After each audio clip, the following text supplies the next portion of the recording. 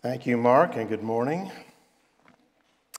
If you have attended Believer's Chapel for any length of time, you know that we preach through the Bible book by book, verse by verse. We begin at verse 1, we go through the last verse of that particular book, and I think that's the way God intended it. Can you imagine Phoebe bringing the epistle to the Romans, to the church in Rome, and that first Sunday, they announced we have a letter from the Apostle Paul.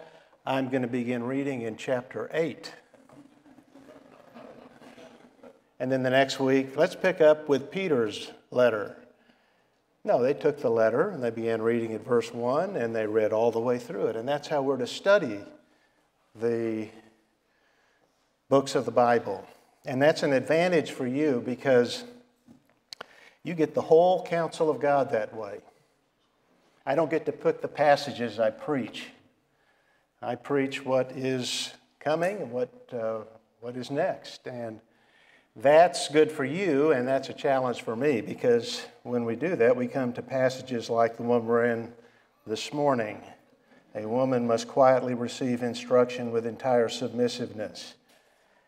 I wonder how many sermons are preached on this passage in most churches today. I doubt that too many. But this is where the Lord has us. This is where the Spirit of God has led us, and this is going to be a blessing for all of us. Our text is 1 Timothy chapter 2, verses 8 through 15. Therefore, I want the men in every place to pray, lifting up holy hands without wrath and dissension. Likewise, I want women to adorn themselves with proper clothing, modestly and discreetly, not with braided hair and gold or pearls or costly garments, but rather by means of good works, as is proper for women making a claim to godliness. A woman must quietly receive instruction with entire submissiveness. But I do not allow a woman to teach or exercise authority over a man, but to remain quiet. For it was Adam who was first created, and then Eve. And it was not Adam who was deceived, but the woman, being deceived, fell into transgression. But women will be preserved through the bearing of children if they continue in faith and love and sanctity with self-restraint. Now, that word in verse 15, preserved, is the Greek word sozo, which is the word saved. And that's the common meaning of that word, but translators have translated this preserved. I think the New International Version also has a similar translation, which is an interpretation. All translations are interpretations in a sense, and that's how they have interpreted this, but we will deal with that verse when we come to it. So let's look to the Lord and ask Him to bless our time together. It is a beautiful hymn. I just wish I could read it. At my age, that's... After he lost the presidency, Theodore Roosevelt sought adventure in the Amazon by taking a journey down an uncharted river with the ominous name River of Doubt. When they got on it, it flowed gently and quietly.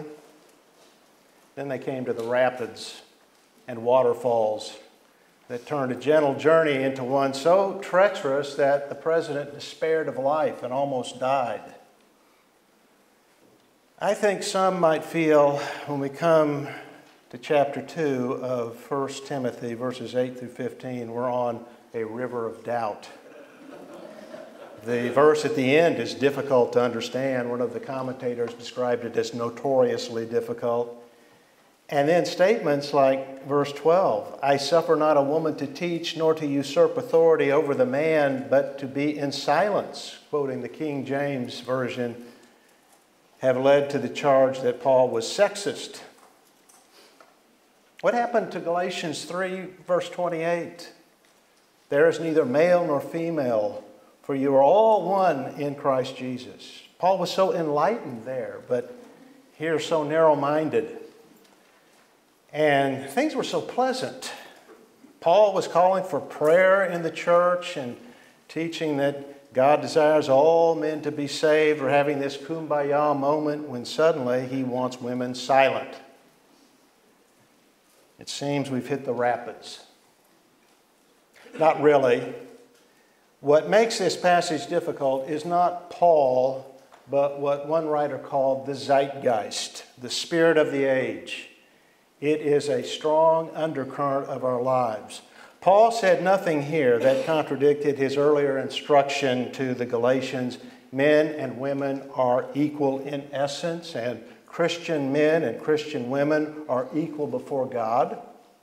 The differences are in the roles we play and responsibilities we have in the family and church.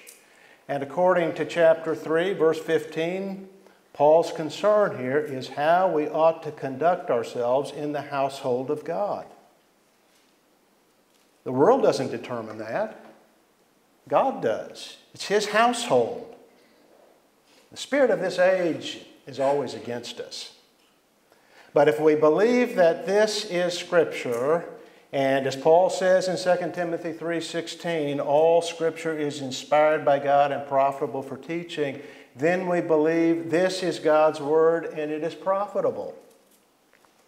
So far from being treacherous or dangerous, this passage is revelation that leads to order in the church, the progress of the gospel, and will be a blessing for all who understand and obey it.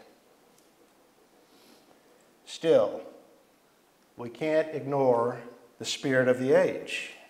And since it has made these verses the most controversial in the pastoral epistles, they call for an explanation. But it begins with men, not women, and completes the previous passage on public prayer by giving instruction on where and how men are to pray.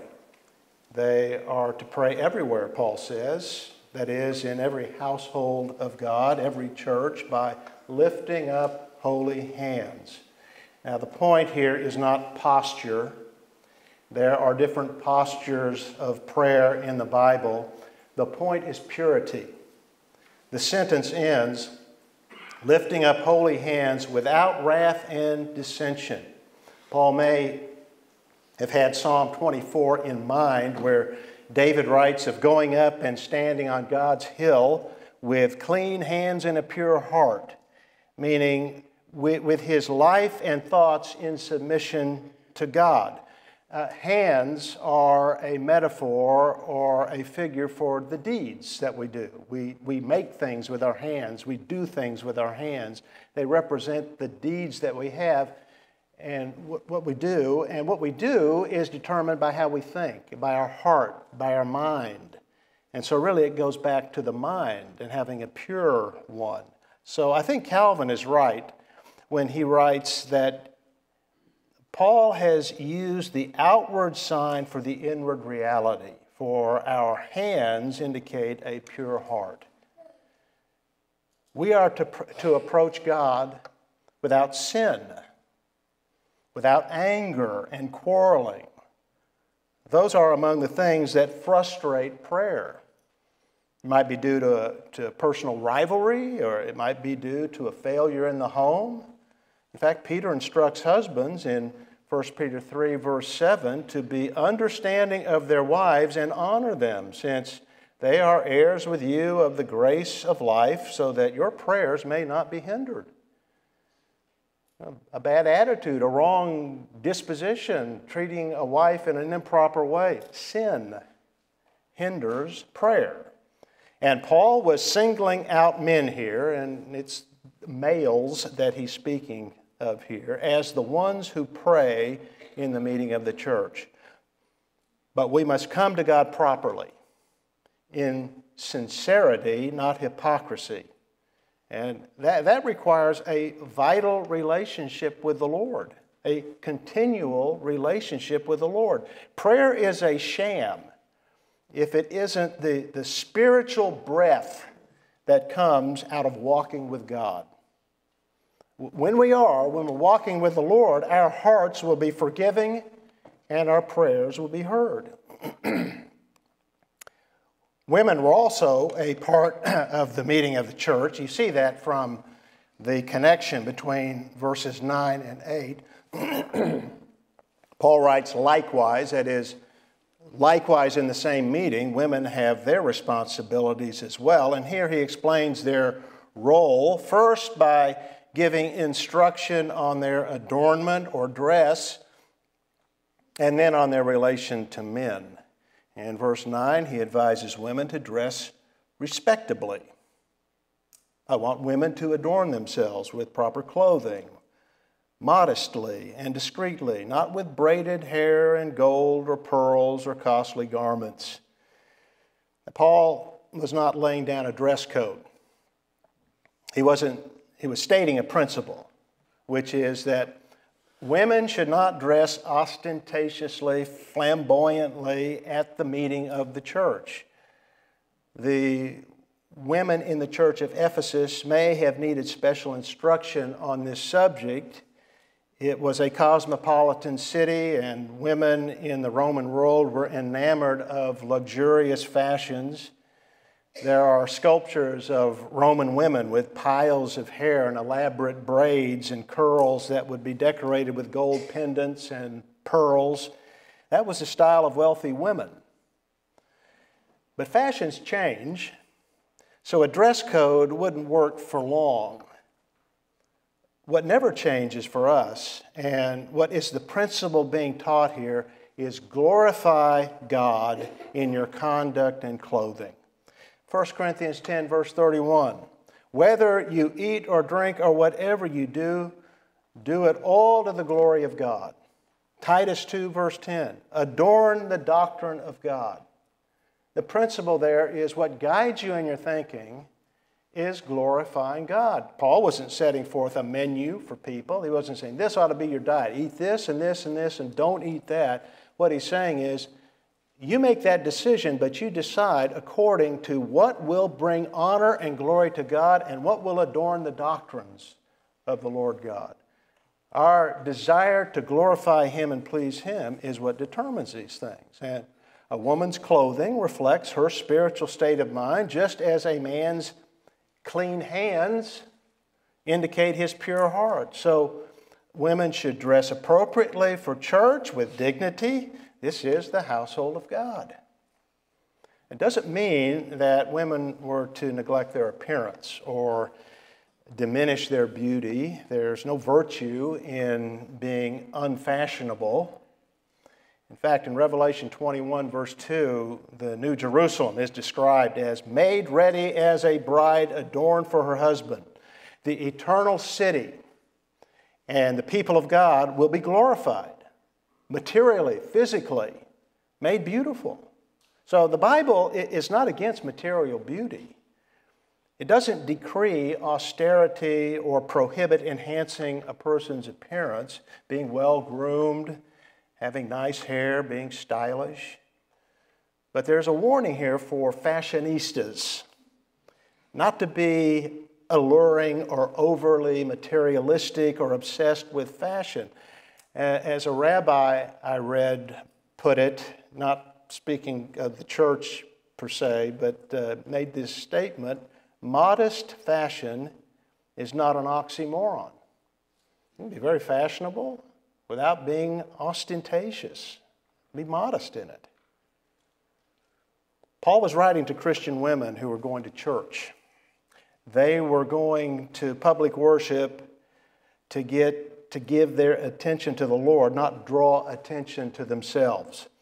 The attention that they were to give to themselves was to their heart, their character, their conduct, so that what people saw was not their stylish coiffure, but their good works. Paul says in verse 10 that this is proper for women making a claim to godliness. So as John Stott wrote, Paul is reminding women that there are two kinds of feminine beauty, physical and moral. Beauty of body and beauty of character. That's true. And one of those forms of beauty has diminishing returns. Physical beauty fades, but the beauty of character only increases. Paul told that to the Corinthians. Though the outer man is decaying, yet our inner man is being renewed day by day. So the point would be, invest in what is permanent. Invest in what is eternal. Cultivating Christ-likeness in good works gives a person the greatest value in this world and prepares her or him, because in principle this applies to men as well, prepares them for the greatest glory in the world to come, what is eternal and lasting. That's what we need to encourage. But that is learned. And that desire is created from the teaching of Scripture, which is what Paul directs women in the church to seek in verse 11. He wrote, "A woman must quietly receive instruction with entire submissiveness." Now here we get into the thick of things. The rapids with the words quietly and submissiveness. Those sound like code for chauvinism and male superiority. So sadly, discussions on this are closed before they even begin. Paul did not teach male superiority. The Bible does not teach it. And that's clear from Paul's teaching and from his life. Women assisted him in the ministry. Euodia and Syntyche are referred to as his assistants in the ministry. And in Philippians chapter 4, verse 2, he entrusted the book of Romans to Phoebe, who carried it on a dangerous journey across the Mediterranean to the church in Rome. He called her our sister Phoebe. That's equality. But this word submission or submissiveness is not about essence or worth in a person, but about function. Not everyone functions in the same way. God has not given equal authority to all. And we see an example of that in 1 Corinthians 11, verse 3, where Paul develops this division of labor. But I want you to understand that Christ is the head of every man, and the man is the head of a woman, and God is the head of Christ. God is the head of Christ does not mean God is over Christ in essence. They are equal in essence, equal in knowledge and power and glory. They are the first two persons of the Trinity. But as our mediator, Christ is under the Father's authority.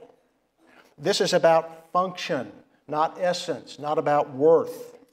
And men don't have greater worth than women. That's not the lesson of these passages. These are about function and authority in the church, what some would call the chain of command. It's been suggested that Paul wrote this to correct a new spirit of emancipation in the churches, which the women's abuses of their freedom had called forth this instruction by Paul. Well, we don't know that. Nothing in the text says that. That's a guess, a speculation. Whatever the historical reason for it, whether he's correcting a problem or he's trying to forestall a problem, there is a natural desire among men and women to have authority and exert it over the other. And we know that from experience. I think we see a lot of that today. But you know it from the Bible. And that's really the most important point. In Genesis 3, verse 16, after man sinned in the garden and fell, God said to Eve, "Your desire will be for your husband, and he will rule over you." That is not about love and male headship in marriage and the church. It is about personal rivalry between spouses and the battle of the sexes. The consequence of sin is what our Lord is describing to her. He's telling Eve the consequences of what she'd done. The word desire is used in the next chapter, in Genesis 4, verse 7, of sin crouching at the door of Cain's heart.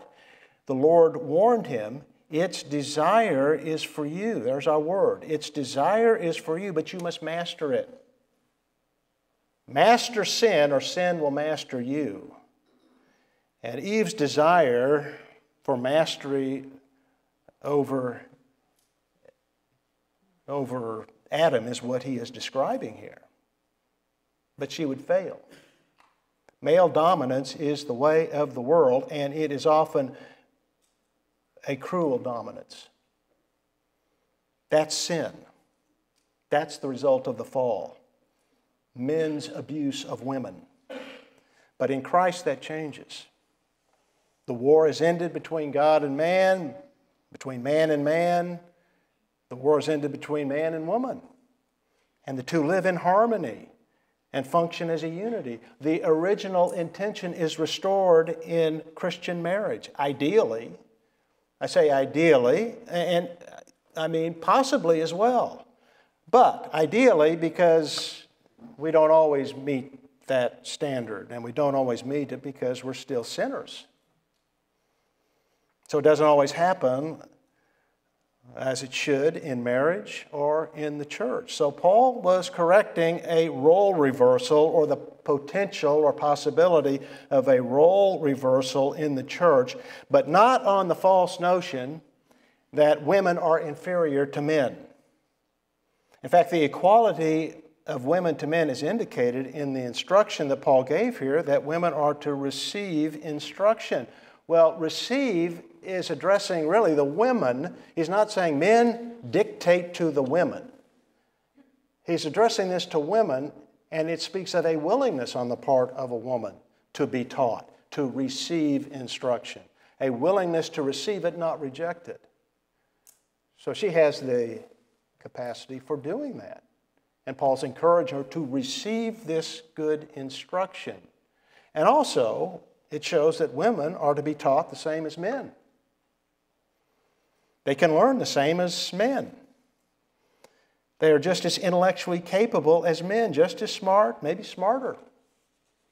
Kent Hughes wrote in his commentary, this passage is not about male or female superiority. Any honest male knows that the grading curve was always messed up by the girls in his class.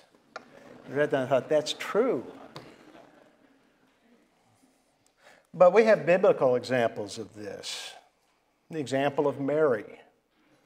She was a virtuous woman. She was the Virgin Mary, and a brilliant woman. In Luke chapter 1, verses 46 through 55, you have an example of that. It's her Magnificat, and it shows a profound grasp of Scripture, and that from a woman maybe 15, 16 years old. But also, there's nothing feminine about learning with entire submissiveness. That's how we all are to receive the Word of God, in submission, with faith and obedience. Just like Mary, the sister of Martha, in Luke chapter 10, verse 38, she was sitting at Jesus' feet, listening to His Word. She was devoted to Him. And in that, she was teaching men by her example. She was teaching the disciples by her example. This isn't about capabilities. It is about roles in the church. It is the role of men to lead. And since a Christian's authority is not himself, it's the Word of God, authority is exercised through teaching the Word of God. For that reason, in a mixed congregation of men and women, men are to teach. In fact, in verse 12, Paul wrote that women were not to teach men. But I do not allow a woman to teach or exercise authority over a man, but to remain quiet. Now, it really can't be plainer than that.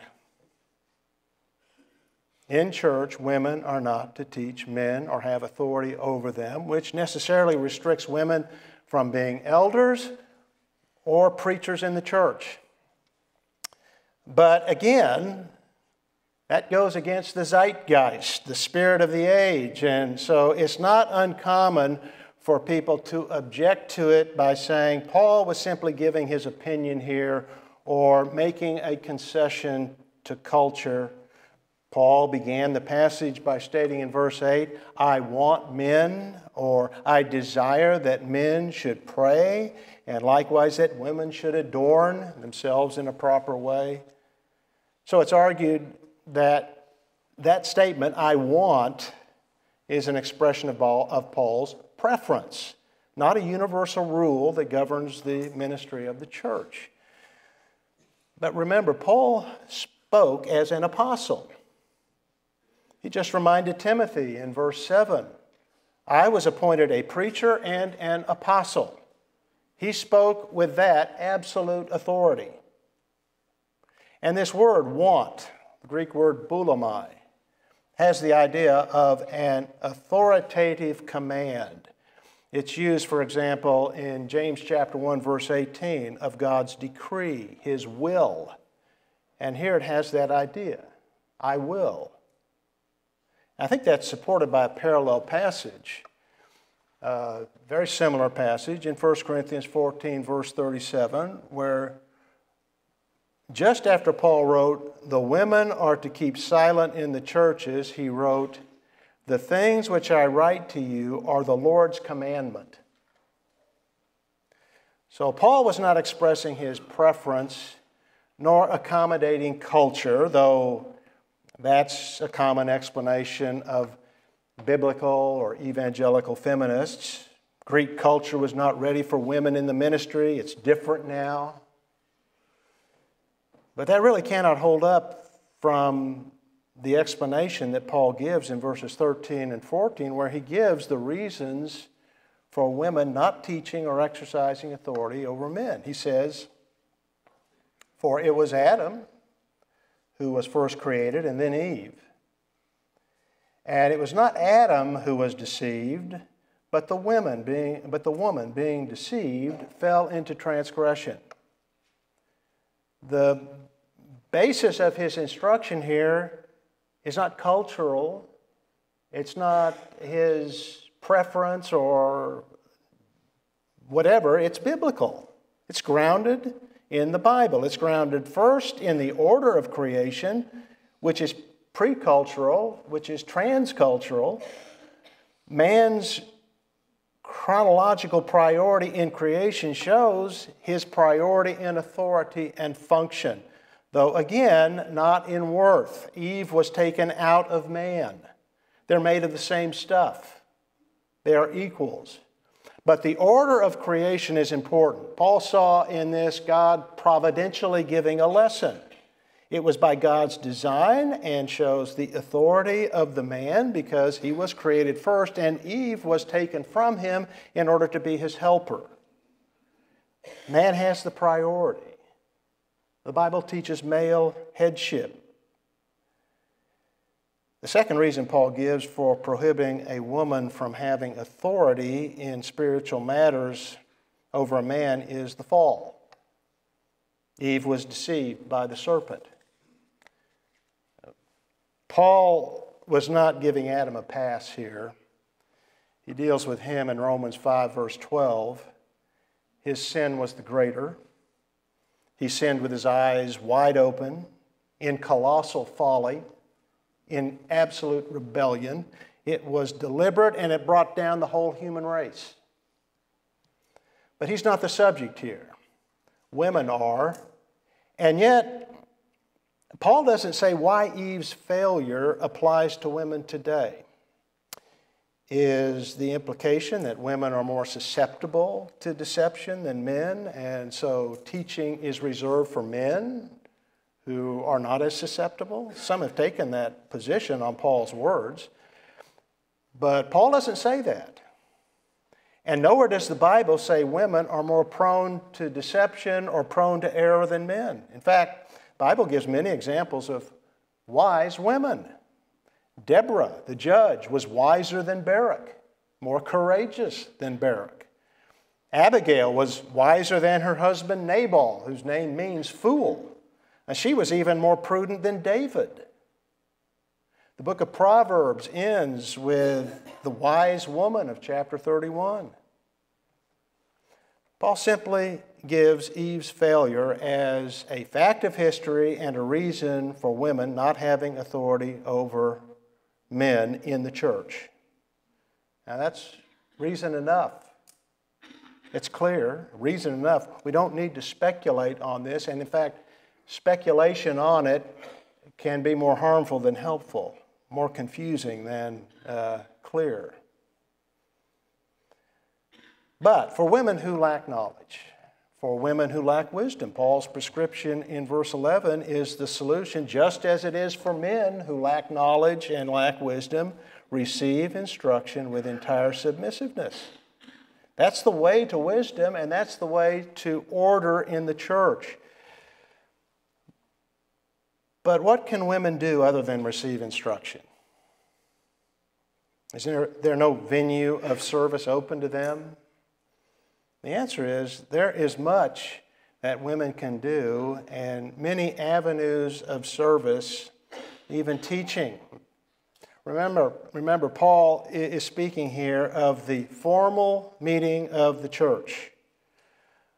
But while a pulpit ministry to a congregation, that of pastor-teacher, is restricted to men, other opportunities are open to women.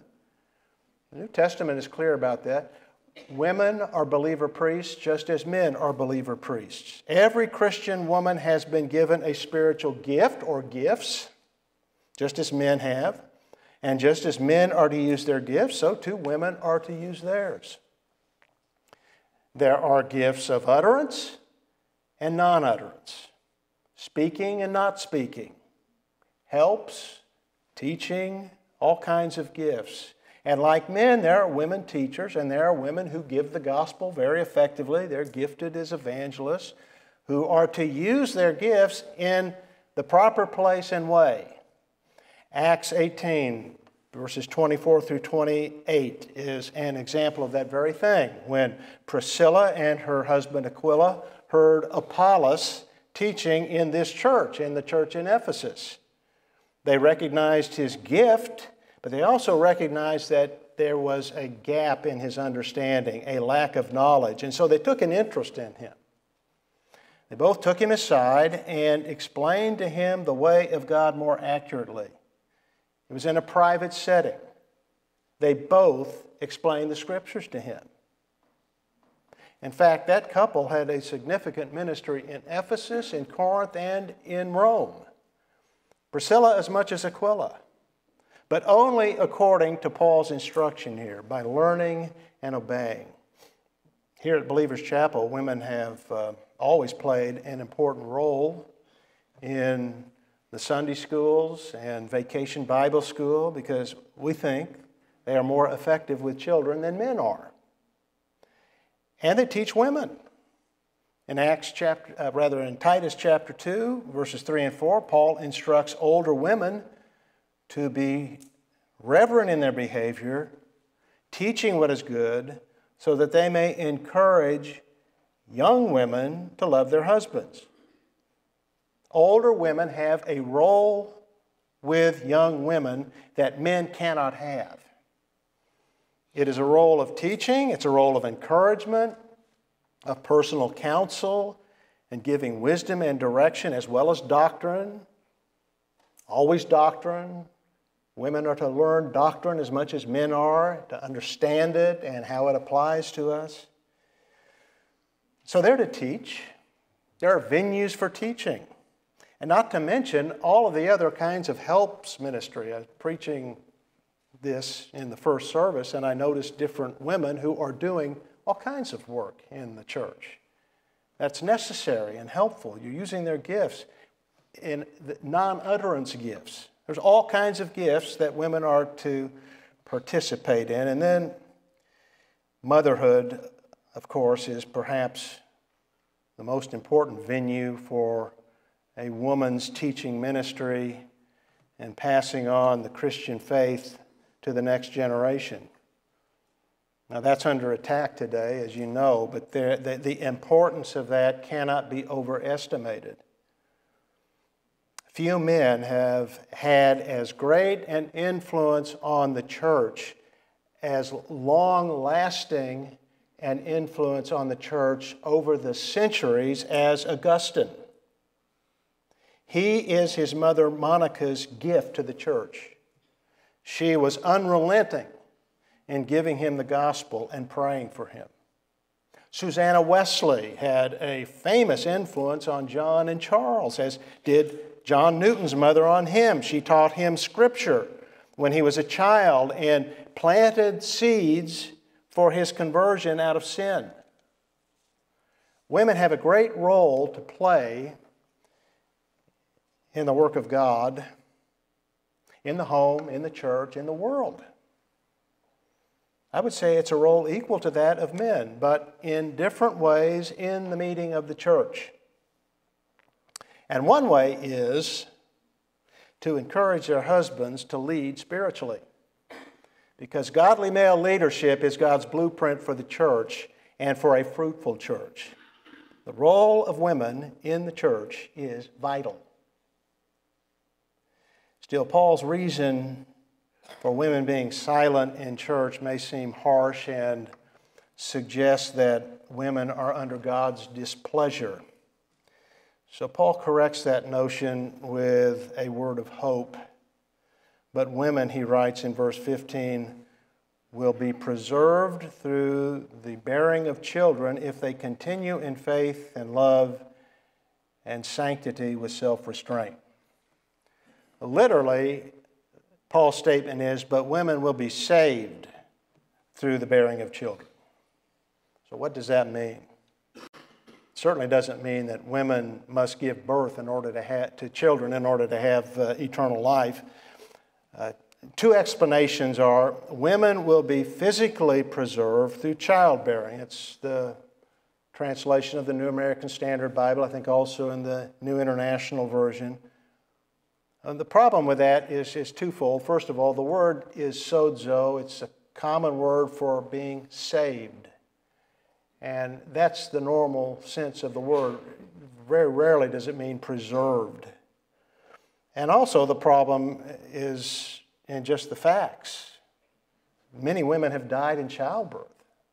Many.